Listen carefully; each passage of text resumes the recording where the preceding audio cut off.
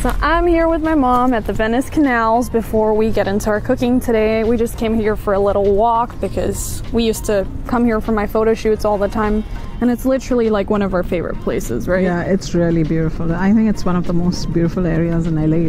LA is so much. There's no time for anything else. That's so true. Showbiz consumes you. Showbiz kills. It kills and it consumes you. Like, you're done.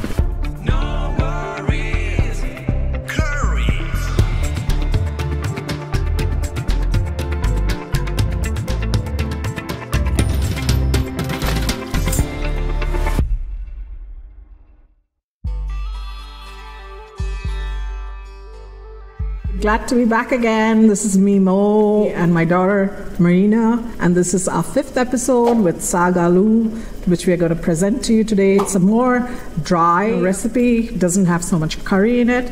This is eaten more with like breads. It's different in the sense that like we start, instead of, you know, the normal garlic, ginger, onion paste, we start with boiling the potatoes, and the dish itself is like cooked in butter instead of oil. It's originated from Punjab, which is North India. So it's a North Indian dish, and they don't eat so much rice there. They like eat maybe rice once a week. They're eating more breads. This dish is actually like to be eaten more with the Indian bread. Okay, so I'm gonna say something about Punjab. So ever since I've been a little girl, it was my dream to go to Punjab. And I have no reasoning for this, but Punjabis are really fun people. They have the biggest, most extravagant weddings ever. Punjab is really beautiful. It has a bunch of like farmland, and it's actually one of the cleaner states in India, and it's really beautiful. You know, Bhangra, which is a very popular form of dance, originates from Punjab. So Marina, there we have the pot with the boiling water. You need to put the potatoes in the water. All right, all of them? Yeah, all of them.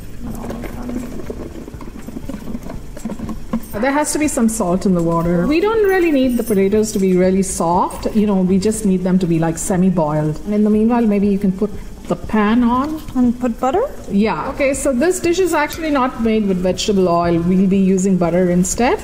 All right, let's do 2 tablespoons of my favorite secret butter.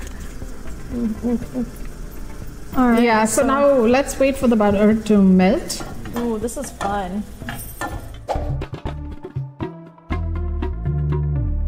Now you have to put in onions, but there is no ginger and garlic in this. My favorite smell. Can't get enough of onions.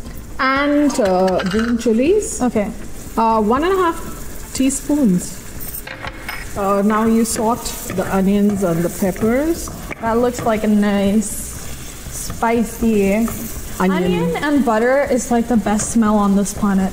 I think she might be in the minority with that one because I don't know how many people eat green peppers. So now, Marina, can you drain the water out, please?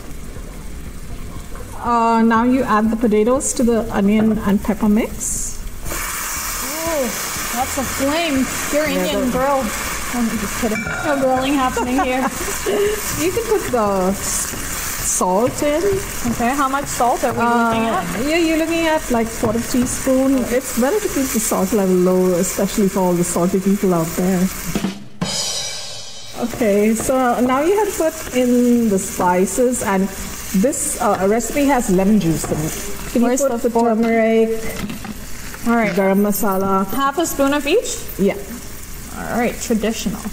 We're back to the traditional stuff. 1/4 teaspoon of coriander powder. And cumin seeds. We're using whole cumins here, but normally like it's made with ground cumin powder, 1/4 teaspoon. All right. And now lemon juice. Ooh. Oh, I see that. Okay, so now you have to sort this out. Okay. It's nice and yellow, so can you put the spinach leaves in? How many all? Yeah, you can put in everything.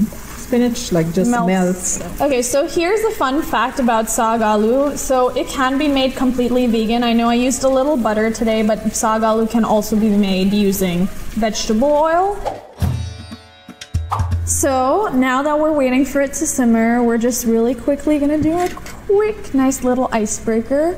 I wanna ask you, like, since we've been here in the US for 1 year, what do you think about Indian food in America?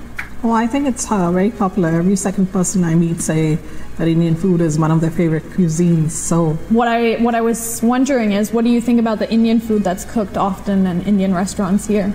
Some of them are really good. So we are finally done with the simmering part of this, and we are so ready to taste it, right? Yes, we are. Definitely. So should we dig in? We should. All right, I'm gonna take it straight from the pan. The potato looks really nice and soft. Oh my god. This is hot. Straight out of the pan. Straight out of the pan.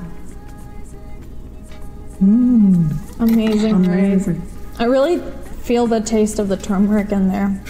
Now this is what I call a no worries Saag-Aloo. Thanks for watching No Worries Curry episode 5. Stay tuned for episode 6 coming right up. Bye. Bye.